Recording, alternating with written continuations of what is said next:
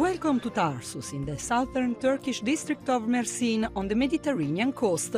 This region has been a meeting point for diverse civilizations and religions for centuries. In this episode, I'm going to be following in the footsteps of a saint and discovering the area's natural beauty.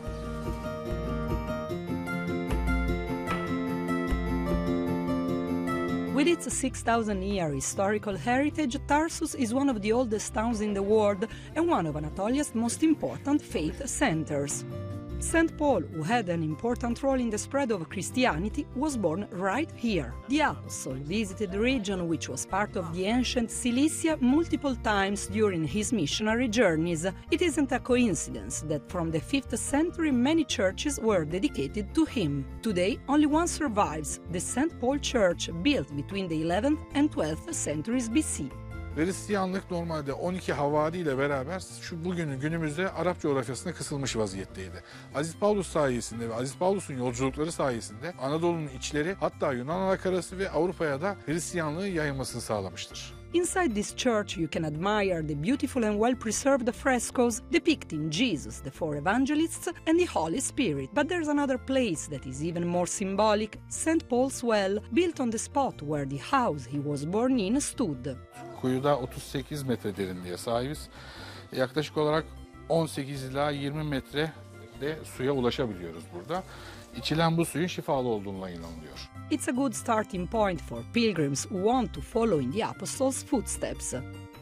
This region has great potential for religious tourism, and not only because of its connection with St. Paul. The Sabekema Arase, or the Seven Sleepers Cave, is 300 square meters wide by 10 meters deep and considered sacred by both Christians and Muslims.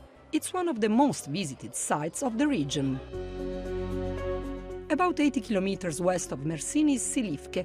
Here you can visit an impressive natural phenomenon, two sinkholes called Jannet and Jehennem, or Heaven and Hell. At depths of 70 and 128 meters respectively, they were formed by the collapse of cave ceilings from chemical erosion caused by an underground stream thousands of years ago.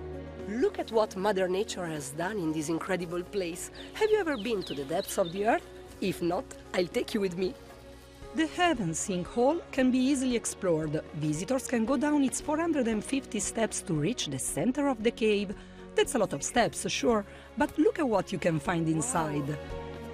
This small Byzantine chapel was built at the mouth of this cave in the 5th century and dedicated to the Virgin Mary.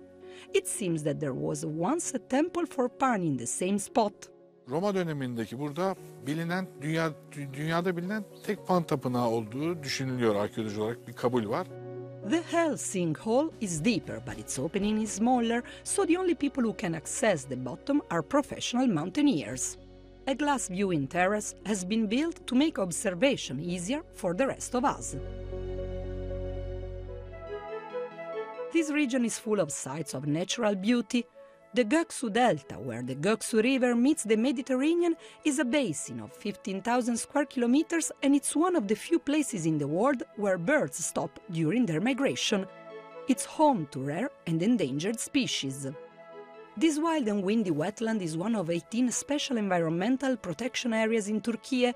Approximately 350 bird species stop here to break their journey across the Levant. Göksu Deltası'nın kuşlar için önemli olmasının başlıca sebeplerinden bir tanesi göç yolları üzerinde olması ve özellikle flamingolar açısından Göksu Irmağı'nın taşıdığı alüvyonlu su, yani buralara küçük kanallar vasıtasıyla taşınan suda ki flamingolar için beslenme açısından oldukça zengin besinlerin olması ve diğer kuşlar için de ayrıca besin yönünden zengin olması. The Göksu Delta has been declared as one of the most important bird sanctuaries in the Middle East and Europe by the International Council for the Protection of Birds. If you are into bird watching, this is definitely a place to visit.